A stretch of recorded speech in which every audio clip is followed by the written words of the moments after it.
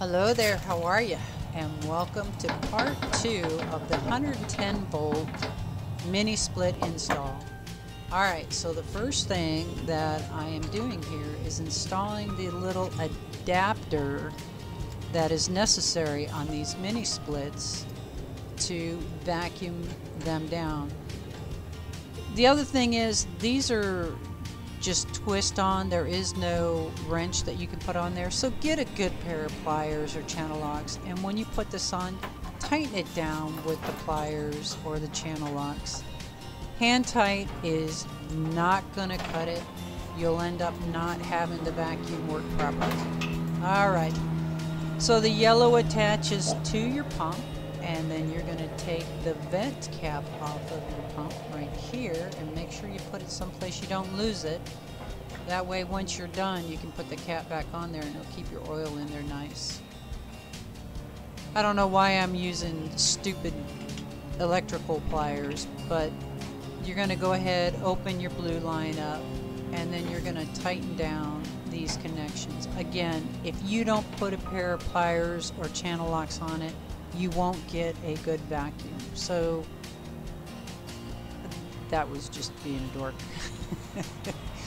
Alright, so the blue line's attached up top, it's tightened down. We're coming down here where I put that adapter on, and we're going to tighten this down. And again, get your channel locks on it or your pliers on it. Don't over tighten it, but make sure you get that good and snug, because this is at a pretty high pressure that you're going to be dealing with.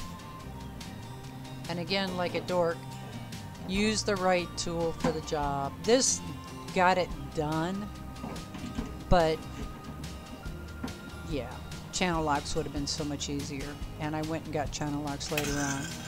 So once you have the yellow attached to the pump and the blue attached to your adapter, turn it on and just let it vacuum it down, and you're going to let it vacuum for 15 minutes. Initially it won't move because it'll have so much air and stuff that it's vacuuming out of it, I'm assuming.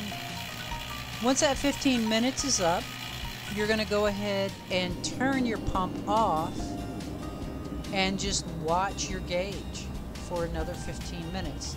You don't want that needle to move off of that negative 30 millimeters of mercury or whatever the heck it is. And as long as that holds, then you know that you do not have any leaks. And the needle's holding strong, and the little timer's going off, so righty-tighty, you turn the blue off. The red's already off. Now you're just going to go down and disconnect it from the AC. We'll come back to the line set and everything, get that all out of the way later on. Go ahead and make sure you put your cap back on this right away. Don't mess around and lose it or have contaminants get in there. Go ahead and put the wrench on it and snug it down, not over tight again. Now you're going to open up those two front, and I had already loosened them with the adjustable wrench. You're going to take them off, and again, setting them someplace that it's not going to be full of sand or whatever. And the first line you're going to open is the smaller line of the two. Now I'm not sure if you could hear that little hiss going on. That was the Freon releasing and moving up through the system. I opened it all the way up, and then I just ever so slightly, instead of having hard pressure on it pulling it out, like maybe a 32nd of a turn back. I'm not sure if that's what you're supposed to do. That's like an old plumber's trick. So if I end up having issues later on, I'll know I shouldn't have done that. Finishing opening this all the way up, and again I gave it like maybe a 32nd of a turn back. I just didn't want it hard seated open. I was just kind of worried about the gasket like you would with a water line. Once that's done, before you go and do anything else, get these back on there. That way you don't inadvertently forget to come back and do one of the steps.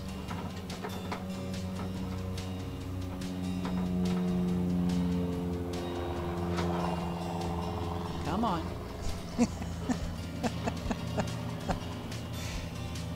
Alrighty, now that we have it, it is time to put the batteries in the remote. Now the remote on these mini splits, they are your thermostat. So number one, don't lose it, because if you lose it, you lost your thermostat. And the other thing is, it is your control. As you see, hit the power button, came on, and this is standing out beside it with the camera right down beside it. It is that quiet. Now, on the flip side, this is my air handler for my house, the actual AC for my house, I should say. How loud that is in comparison. Now it's just a matter of cleaning everything up and getting everything put away. And again, I purchased the compressor and the line set, the special mini split fittings there that you see me with, all from Amazon. It was actually probably about half the price it would have cost me to have my AC guy come out and do this. And then that's just a quick look at the adapters that I used on it. And this bag, I mean, everything goes right in the bag and stores it nicely. Alrighty then, there you have it, y'all. 110 mini split installed. I've got the line set plastic cover coming, and I'll get that covered up. But there it is. Thanks for stopping by. Have an absolutely wonderful and blessed day. Take care.